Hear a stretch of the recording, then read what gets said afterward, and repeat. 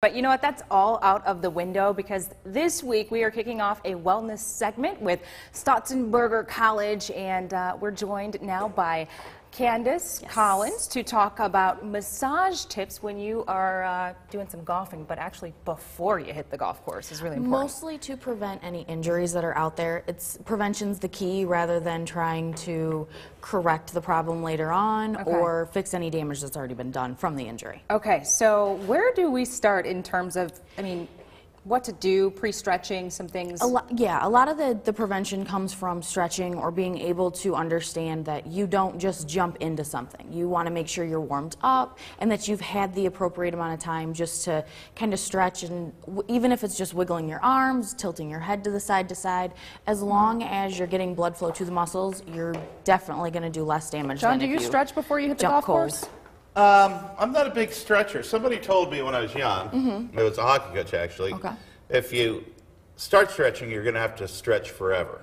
Or if you don't stretch, you won't have to stretch forever. No. Because you'll be injured. You won't be having to play. When I golf, I like to go to the range, and I do have a long warm-up session. I do a little bit of, stuff like this. Yep. Exactly. Okay, so what should we be doing? Is that right? Drills just to get loose, stuff with your wrists. Yep. Stuff working on your hammies and your calves. Oh yeah. The majority of the injuries are from the waist up, whether it's your lower back, your shoulders, your wrists, your elbows. The main problem that we see with a lot of golfers in general are their shoulder injuries, because they're pulling their head up, they're tilting their neck, they're not getting in the proper stance. So a lot of them come in and they say, I've got an ache in my shoulder, or I've got this twinge, it won't go away. So that's what we always tell them. You remember to stretch, make sure that you're paying attention to your form, your stance, especially if you're new to the sport. So you really got to know what you're doing to start off with, as well as stretching. Even if you're listening to a friend of yours at the golf course who's been golfing for years. I grew up in a family of golfers, so it's especially for me, everybody has a tip.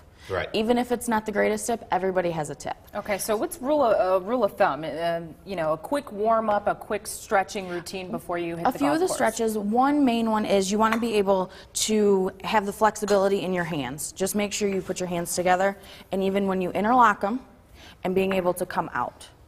I can't do that. Really? Broken wrist. That would be why.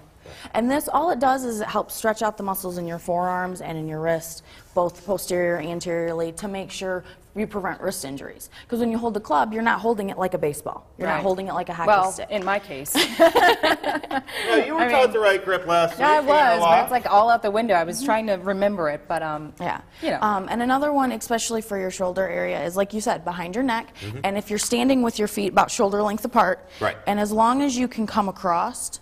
That is a good golf move right there. Oh, man. Right.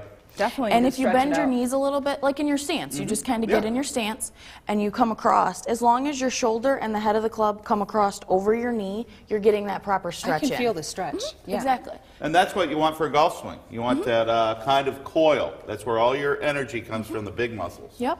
And another one, especially for standing like this, pretty much at the end of the grip, by the head, depending on if you have an iron or a wood or wedge or whatever, you want to be able to just lean forward and keep your arms coming straight forward. Man, are you flexible? And it'll pull all the way up in your shoulders along with the back of your legs.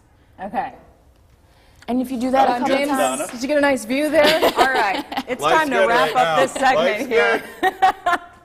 Candice, where can folks go for more information? Any type of questions, you can call the office. It's 419-866-0261. You can ask for the Health and Wellness Department, or you can hop on our website. It's sctoday.edu. Hey, we want you to come back. Nice job. No problem. Appreciate Thank you, Candice. We will continue Wellness Tuesdays next Tuesday, but we appreciate you having Thanks for having by me this morning. We will be right back.